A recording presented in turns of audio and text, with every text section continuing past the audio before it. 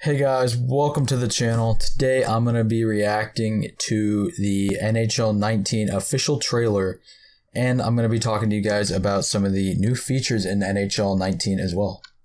So it was released today at the NHL awards ceremony, and I've already gone and watched it over a few times, and I came up with a list of things I want to talk about in it. For a lot of us, this is where it all began. So already right off the bat, we see 3 outdoor rinks side by side to one another. They look pretty empty, but this gives me a sort of NBA 2K My Park kind of feel, but it's like a My Pond sort of game mode. It looks like this is the setup for the new 1 versus 1 versus 1 free-for-all mode, but I could be wrong. Hockey was a way of life. So next we get another piece of information that basically confirms that Frostbite isn't in the game. The new Frostbite engine that everybody was hyping up to be in NHL 19, it doesn't look like it's going to be in the game this year. Maybe it'll be in next year's game, but who really knows?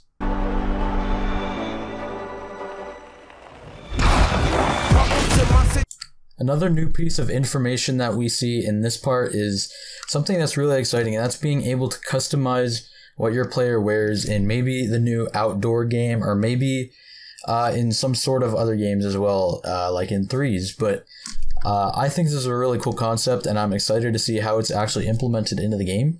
I heard John Law say there's about 900 different customizations that are all unlockable and that you won't be able to pay for them. It's sort of like a grind to win, or not really win, grind to look the best. So you can't buy these items, unfortunately or fortunately, depending on what your outlook is. But this is going to be really cool, and I'm excited to see how it's implemented. So this gives us a look at how the 1 versus 1 versus 1 setup will look. Looks like one zone of the ice, and I'm not sure if the goalies will be computer automated all the time like they are in EASHL right now, or if we will get to play as the goalies, because I know for sure that would be fun. For me anyways. I'm not sure about you other goalies, but for me it would be a lot of fun facing 3 people at once with no real defense. It would be quite the challenge.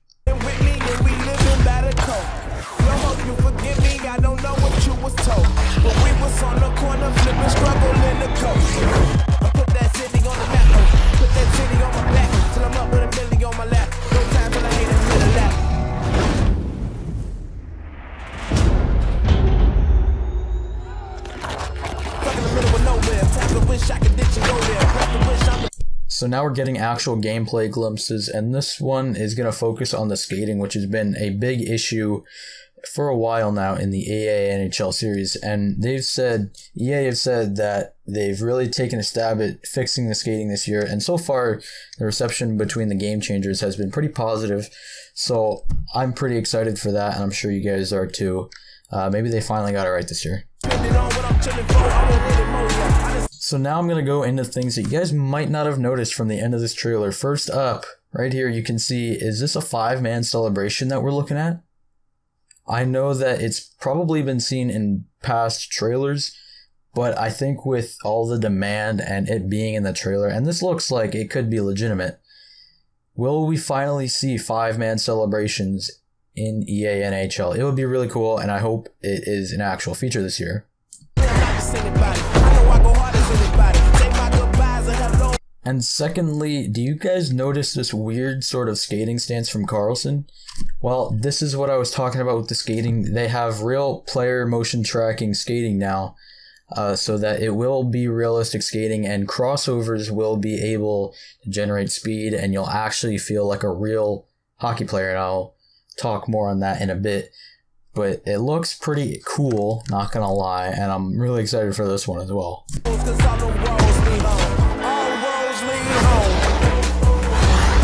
So in the reactions that I watched prior to making this video, is a lot of people sort of misunderstood from the pond to the pro section. My personal interpretation of this is that it's not going to be this be a pro thing, and I doubt they're really going to tweak be a pro at all. However, I think this is just going to be a thing saying that you can play from the pond to the pros anywhere in NHL, but it's not for certain.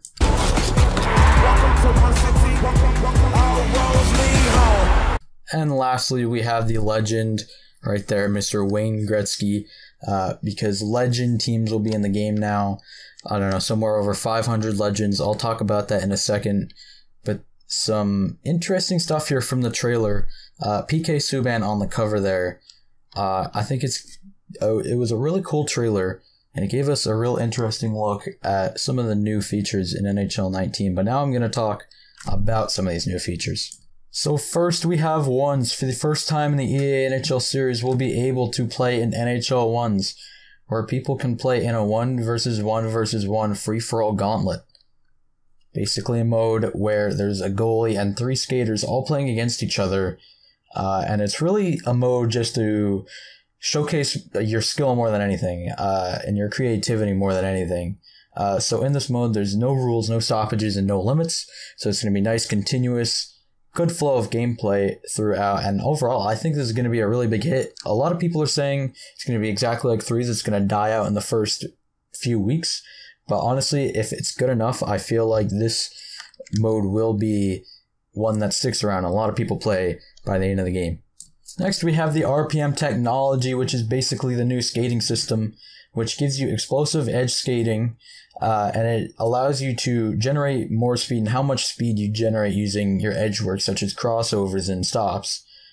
With the new animations, you experience more responsiveness in your acceleration, high-speed skating, and pinpoint turns, which means Connor McDavid will feel like Connor McDavid is what I'm hoping this means. I'm not too sure, but that's what it sounds like, which is honestly a huge upgrade because the skating has been lacking for quite some time, and maybe this is the year where we finally start seeing players separate from one another in terms of skating.